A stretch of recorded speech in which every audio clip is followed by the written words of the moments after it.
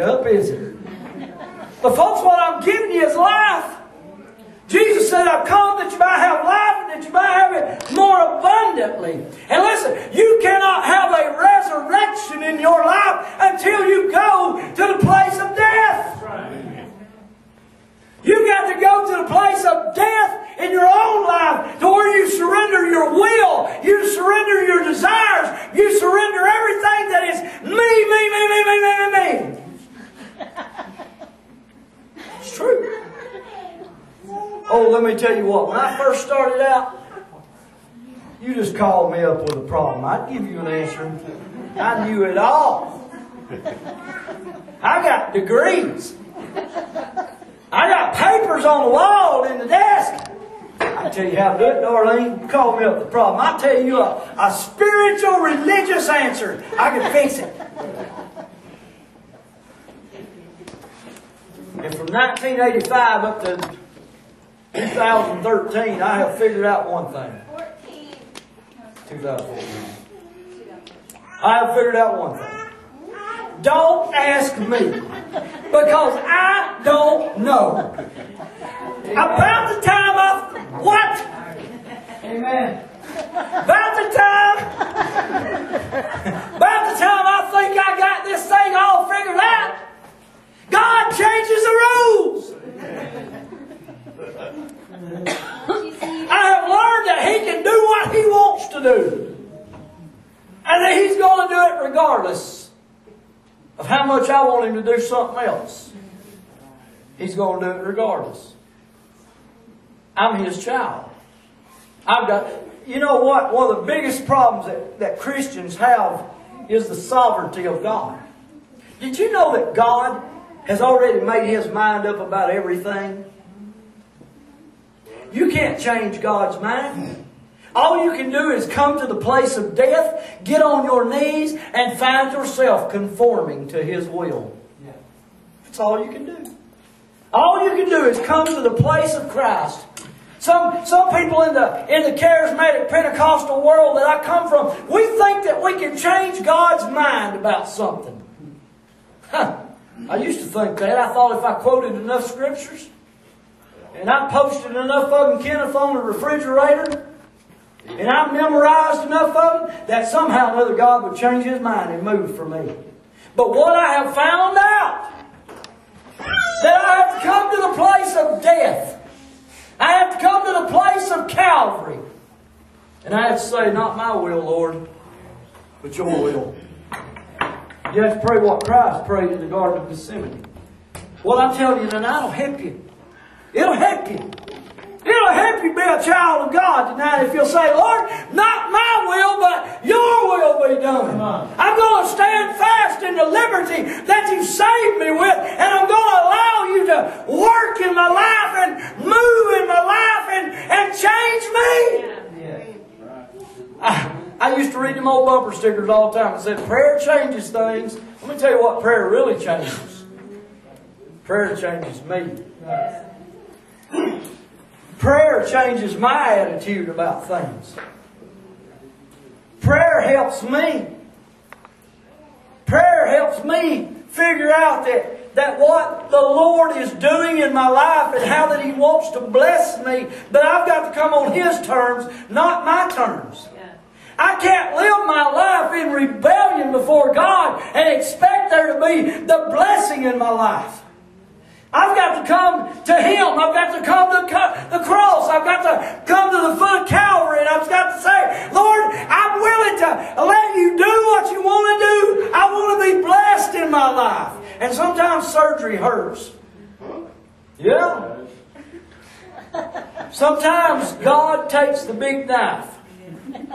And He says, all right, this is what's in your life. And I'm fixing to take it out. And sometimes it's an idol. Sometimes it's something you don't want took out. Sometimes you enjoy it too much. But you come to that place where you mean business with the Lord. See, we all struggle. Folks, we struggle. We struggle with things. I'm telling you, I still do. I struggle. I struggle with stuff. Stuff I'm not telling you about. But I struggle with stuff. We all battle stuff in and out. But what I have learned to do is come to the foot of the old rugged cross. Same place He saved me. And sometimes the Lord says, all right, if you give it to me, this is going to hurt. But this is what I'm going to do. I'm going to fix it. You see, God's into fixing things. How many of y'all know that the Lord loves you? Yes, yes. Everybody in this whole place, God loves you. Yes, He does. How many of you in here know that God wants to do you harm? Boy, I saw the hands just about go up. I'm glad you was listening. I was fixing to have a casting out session going on here.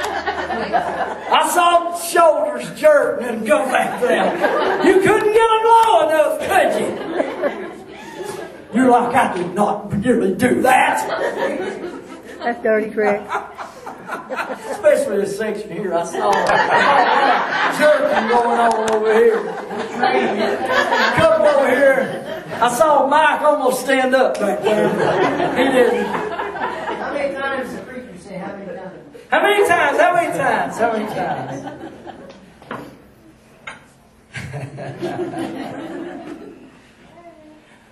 God is not against you.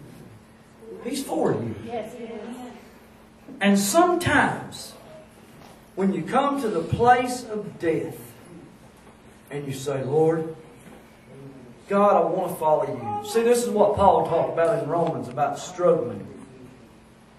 When I want to do right, I can't do right. Everybody's there at times. Everybody has a desire to serve the Lord. But then you go out and you do something stupid. And you turn around and you say, why did I do that? Why did I do that? What made me do that? I didn't want to do that, but I done it. Now, some of you might say, well, you know, if you just had the willpower, you wouldn't do some of the things you went out and you've done. Well, hallelujah. Glad you're holier than I am. Good luck with that. But the truth is that unless you keep focused on Christ and what He did on the cross, and I want to tell you something, that's really the only message of the Bible. It really truly is. Jesus said, if I be lifted up, I will draw all men unto me. That's how come these past 6 years I haven't come to you with the prosperity gospel message. Give, give, give, give, give, give, give. God bless, bless, bless, bless. God give, give, bless, bless. And you know what? It's true. If you give, if you tithe, if you give, Andy's living proof of it. There's a lot of living proofs in here. You cannot outgive God. There's been times that the Lord told me to give Him something, and I didn't want to do it, but I give it to Him anyway, and Lord, He poured out a blessing on me. The last time I went to something and had a wad of cash in my pocket, God snuck up on me. I got where I wouldn't go to those Church of God missions conferences with any cash in my pocket because I know what's going to happen. It's always going to happen. They're going to say, we're going to take up offering for pygmies in Rwanda. And God would speak to me and say, give it all, give it all, give it all. And I thought to myself, well, Lois and me took off on one of the motorcycles to the prayer conference in February to Toccoa. We're sitting there that night, and my state overseer gets up, and I'm thinking we're safe, we're good to go, nothing wrong, nothing's going to happen here. I had my wad of money in my front pocket for a little vacationing and going to the prayer conference too, and I had it rolled up, didn't even know how much I had. I just knowed I had a bunch rolled up in my pocket, and I got up there, and the state overseer, the first thing he done was jump up on the first night, and he says, I just feel led in my heart tonight that we are to give a missions offering to the churches that's been torn down by these tornadoes. And God spoke to my heart in the balcony and said, put it all in, boy, put it all in. And I stopped at the store on that gold wing and bought myself a Coke with a credit card afterwards. You should have seen that man looking at me. God, how He blesses us. He blesses us. But listen, the message of blessing, the message of prosperity is not the message of the gospel. The message of healing is not the message of the gospel. It is a result of the message of the gospel. The message of the mighty baptism with the Holy Ghost and the evidence of speaking in other tongues, which, praise God, we've had 3 right here in the past couple of months that's received it. And I glory in it. I praise God for it. I want to see every single one of you filled with the Spirit, speaking in other tongues, gifts of God moving in your life. But folks, that in itself is not the message of the gospel of Jesus Christ. It will not get anyone saved. It will not get anyone delivered. The message is in Christ and Him crucified and the place of death, burial, and resurrection. It's that faith that moves God's heart. It's that faith that moves you on the inside as the Holy Ghost stirs you and gifts you and prospers you. John said over there in 1 John, he said, "Beloved, I wish above all things that thou mayest prosper even as your soul prospers." He added a condition to it. He said, "I want you to prosper, but first of all, your soul's got to prosper on the inside." And some people wonder why they're not in victory. Some people in the church wonder, how come they can't seem to have the victory in their life? And listen, there's a whole big difference between being broke and having the victory. I'm broke, but I got the victory.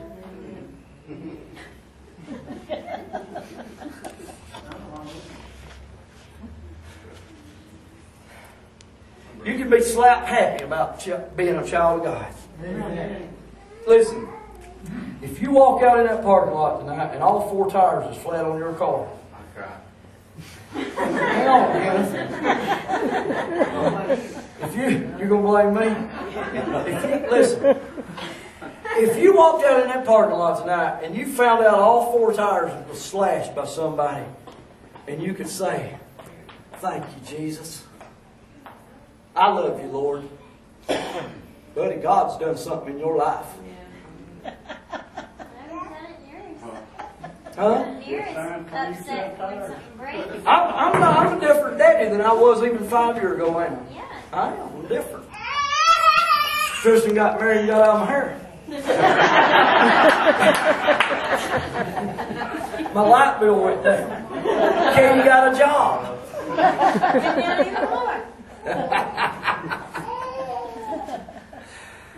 Oh man, I love y'all. You know that. Y'all are my family.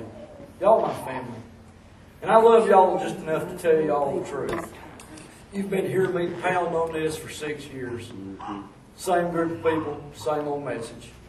But the reason I tell you this over and over is the same reason Paul told these people over and over and over. If you read this New Testament, you read the epistles that was written by the Apostle Paul, he's telling these people the same thing over and over and over again. He's saying, listen, don't be entangled in religion. Don't be entangled back into what you were won out of. Don't be entangled. This is how come I don't have any kind of problem going to any kind of church and any kind of denomination there is and ministry. I'm just as happy to sit back in the pew and watch it all go on as I am to stand up front and do it. Listen, I'm working on getting some rattlesnake churches to go to. My daughters don't want to go to it, but I'm going. We going, Kenneth? But anyway, I am just as happy in one place as I am the other. And you know why? You know why? Because I've been made free. I've been made free. I've been made free by the cross. I've been made free by Christ and what He did on the cross. I'm not there as a Baptist, or I'm not there as a holiness, or I'm not there as a Church of God Pentecostal or a charismatic. I'm there as a child of God. One has been born again, bought by the blood of Jesus Christ. My sins have been washed away. I don't care if I sing and play. Listen, did you know that's how come I don't care what style of music we do? That's how come when you come to a Bruce Weeks Family Band show, you get all the styles of music piled into one. You like to get a contemporary rock Christian song on bluegrass instruments. And the next thing you know, it may be one of the most Clinch Mountain traditional songs you've ever heard that come from the Stanleys. I mean, we change a whole lot. Do you know why I don't worry so much about style and really don't care that much about what people think? We're going to treat you every which way till you're bound to like one of them. It's all going to Him. And it's what He has done in my life. It's what He has done. When I live out the promise of God and what Christ has provided for me on that cross, then I can stand fast in that freedom. I know who I am in Christ. Listen, that's how come you can get the victory over what the devil comes around. I quit worrying about the devil a long time ago, even though I know he's around. And even though there's times that he comes and tries to talk to me and make me doubt about things. But I quit worrying about old Slewfoot and old Lucifer a long time ago, because I know he's been took care of by Christ on the cross. I can walk in Christ. I've got freedom in Him. And listen, when you know that, you can be free. Amen. You can be free. You can be broke and crying like a mice coming out of an empty flour barrel. That's poor. When the mice come crying out the holes in the flour barrel because there's no more flour. That's poor right there, Claire. That's about as poor as you get right there. You can be poor. You can be very poor and still have Jesus in your heart. Amen. You be broke. Oh, you be broke as a hang it up. fly rod in a creek bed. You know what I'm talking about when you try to take that fly rod up a creek and you can't swing a 9-foot tall fly rod in a creek, and so you break the tip off of it, and then it becomes a 7-footer, and then you try it again, it becomes a 5-footer, and pretty soon you just got one of them little old shorty things the kid uses. You might as well just quit. That's like one time we was kids, there's 13 of us went camping. I know I got to close and y'all got to go home. I can't stay too long because y'all got to help put these chairs and stuff up. When I was a kid, there's 13 of us went camping one time. We had 5 or 6 old hound dogs, all belonged, 2 or 3 of us there. And we all went, we towed it in an aluminum boat, 5 miles on our shoulders. We had a tent. And now we ain't talking about one of these tents like you buy now where it's all one of them that kind of plunges up in the middle. We're talking about a Sears and Roebuck. You know what I'm talking about, Andy? A Sears and Roebuck aluminum pole tent where it took 2 guys to tote the tent poles and about 3 to tote the canvas. And none of us could drive. And we all loaded up the boat, put the tent, all the poles, all took turns carrying that stuff, fussing all the way, got to the lake, had our food, had 2 Coleman lanterns. About 3 or 4 of us piled in one of them aluminum boats and floated out there in the middle of that lake about 12 midnight with those 2 Coleman lanterns going. And my friend, Tim Burton, had snuck off his granddaddy's bamboo fly rod to go fishing with. No, it gets worse from here. About that time, we look up on the bank where the campfire is, and we see the dogs ravishing all of our food. They're eating our food. They look like bears have come into the camp. We get out in the middle of the lake, we got 1 paddle. Oh, man. About the time we're fixing to try to row to shore hard and fast as we can because the dogs is chewing up our food. And we're yelling at our friends who's standing along the bank yelling, "Hey, the dogs are getting the food! The dogs are getting the food! Hey, the dogs are, hey, you quit that! The dogs are getting our food!" They ate everything but my bag of chestnuts I brought. And we're camping for 3 days. Wallace Herring brought a frying pan. Remember Wallace? Yeah. Wallace Heron brought a frying pan. On the way up there, we had walked so far, Wallace looks around and he says, "Did anybody bring any oil?" He's like, Good old Wallace. "No, we didn't bring no oil." He said, "Well, I got a frying pan." So we deducted that you could boil fish. Oh, Lord. It was either that or chestnuts, because the dogs got all the food. But out in that boat at midnight, this will make you want to get out of the boat. In that boat, about that time, we saw a water moccasin slither up over the edge and over into the boat with us. And a water moccasin is not one of those snakes that sees you and says, "Ooh, I'm scared of you." No, he's one of those ones that comes in and says, "I'm taking possession of this boat, buddy." And I'm thinking, I don't swim that well.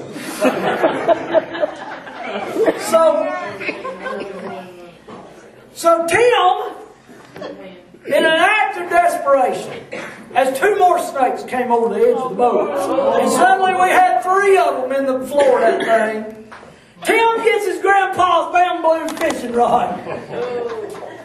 And that thing looked like a twisted up pixie stick in about 2 minutes. We got the snakes out of the boat.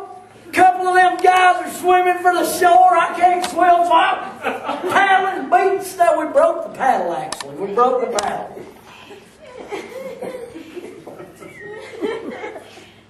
Now, when you're that broke and you can still love Jesus, He's done something in your life. Stand with me all the way. Yes, tonight we need to remember Betty in prayer, and we need to remember Vicky McBee. Both of them are going through some real health issues right now. We need to remember them in prayer. Come get me a song, girls. Thank you, Jesus. Let's bow our head and close our eyes all over His face. Amen.